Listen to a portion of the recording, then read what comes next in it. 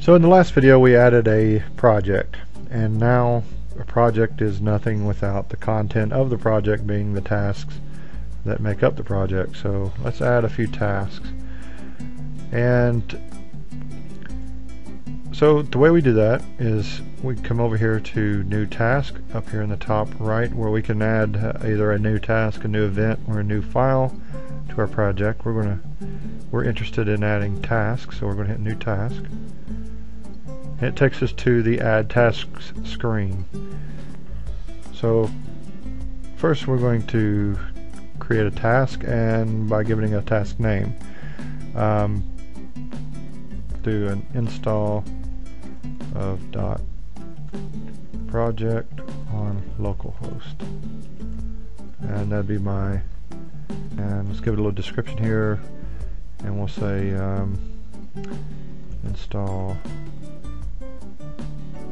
dotProject on our local host server.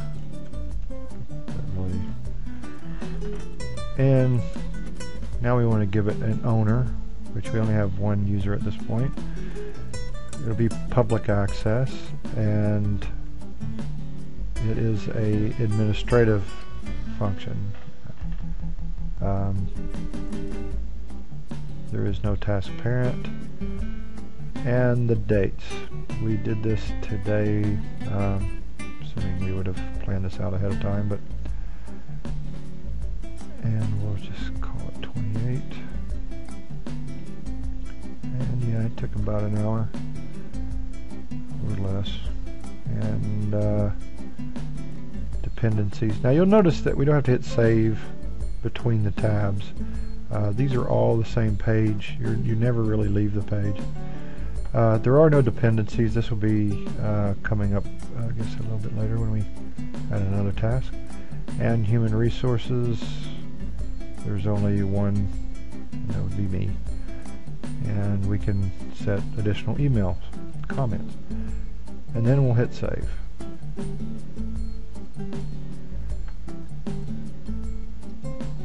Now let's add another task and call it record system admin videos, and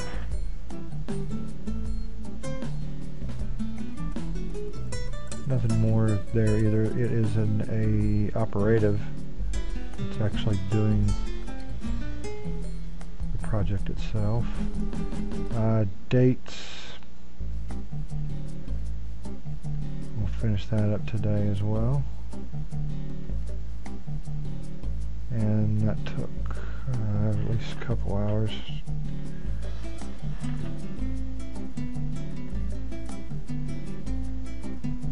And before we can do this task, we'll need to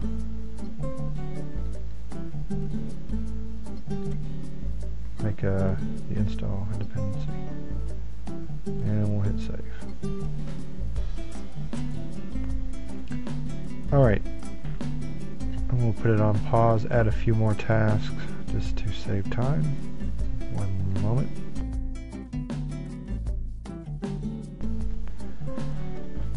Okay, so now we have a couple more tasks that we can look at, and we can see how the duration is calculated and the end date based upon that. It can tell you the scheduled amount of hours based upon that. Now at this point we don't have any worked hours, but we have done some work, so let's take a quick moment and record some of this. So in order to add a log, we can do one of two things. We can go here to the task log tab, or click the log link here, and this takes us to the new log for this task. At the top we'll see information about the task at hand, and down here we can we can add our log for what we've accomplished. Now, what's great about dotProject is that you can start the log before you start working, hit the start button, and it is a timer that will just click on until you hit stop. So I'm going to set it to 1 hour, and just to show you as I continue to explain this, maybe it'll take a minute, and it does track by hours, so you have to use decimals for the minutes. And here we can put the progress at which we've done. So we've done 100% on this, and I'm going to let the timer go while we're recording here. And we haven't talked about cost codes yet. I will come back to this. And we have the task end date, and reference maybe as how this request was made. This would likely be not defined in this particular instance. And we'll give it a description. Now, description is a required field on a task log, as that is the log itself. So we can say we installed the dotProject app on the local server for the demonstration. Type today. Period. And as you can see back over here, the hours work, it's now at 1.02, so it is clicking as we talk. And here we have the email log too. As I was demonstrating before, there is a setting in your user defaults where you can set whether these are checked by default or unchecked by default.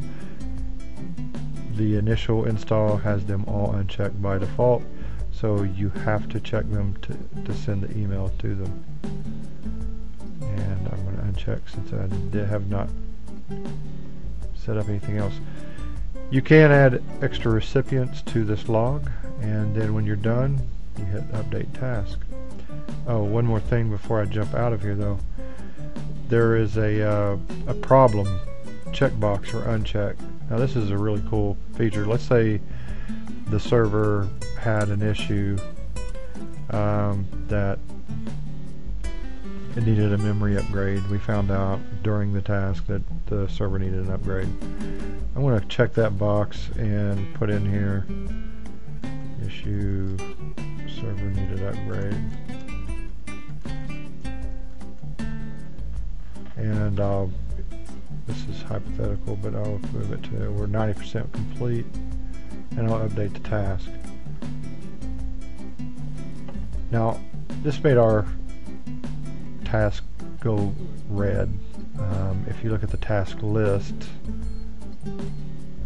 it will have a little icon here for anything that has the checkbox problem checked. So you can quickly come in here and go, okay, let's see what we have the issues on. Do we have that resolved? Yes, we fixed that, so let's go edit this log and uncheck the problem since we resolved it. Add another note to this log and say upgraded memory tonight.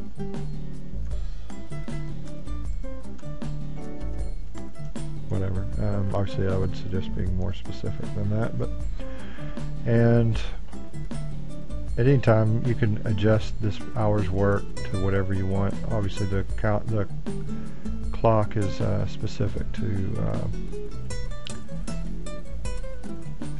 recording your time. So let's hit update task, and now you can see it's no longer in red. If we go to the task list,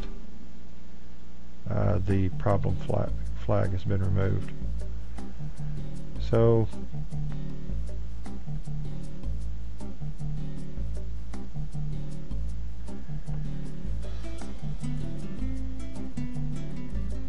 now let's take a look at a few things. Currently we don't have any inactive tasks, but you can certainly, to remove a task out of your project, let's say you have a 200 line project and you kind of want to shrink this as you go, you can turn the task inactive as you move along to get it out of your view. The forums, you can set a kind of a conversation amongst the project workers where you can discuss the project and what's going on with it. And it works just like any bulletin board. Nothing really fancy there. And we have a Gantt chart that's set by a date range, and we can choose to show captions, show work instead of duration, a number of things that we can do, sort by the task name, and it plots it into a JPEG file as you see here. This is not a dynamic like in, I think it's PHP project where you can slide and drag, but PHP project is nowhere near as versatile as dotProject. So anyway, again, we have our task logs. We can see all the task logs and the time spent, and events, if we set a calendar events, we'll cover a bit later, and files.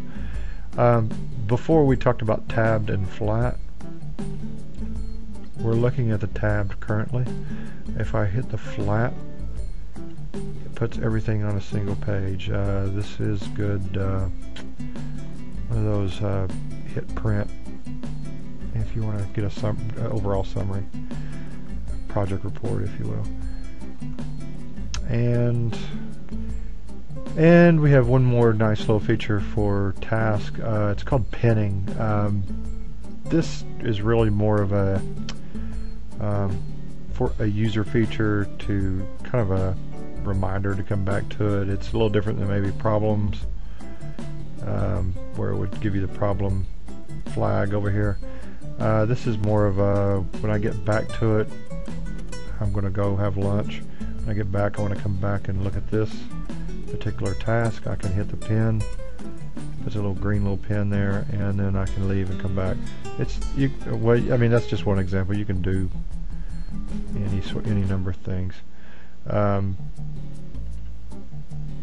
The color code down here, as you can see, if something is yellow, it should have started, and like something that would be due today would have showed up in yellow.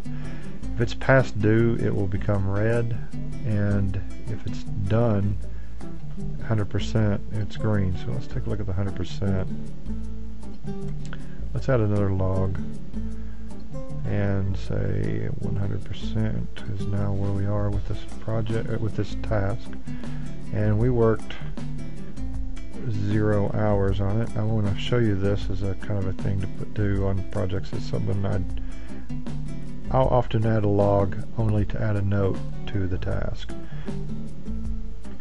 So now we'll add a note just for our own reference for later on in the history of projects, to be that we corrected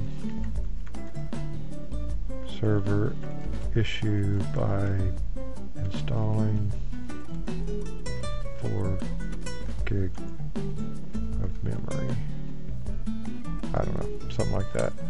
So we can just use this as a reference for later. If you're doing this for a customer or something like that, sometimes you can use this for notes to your customer. A lot of times I'll use reports out of dotProject as my invoice itself, or at least attached to an invoice. And you can just give that information, like project information that was relevant to a particular task. So it's a great little feature. We've now triggered it to 100%. This is going to be just informative information, so we'll set it to 0 and update the task. So now we have our task logs. Now if we go to view this project, you can see that we're at 100% and it's green. And that is tasks.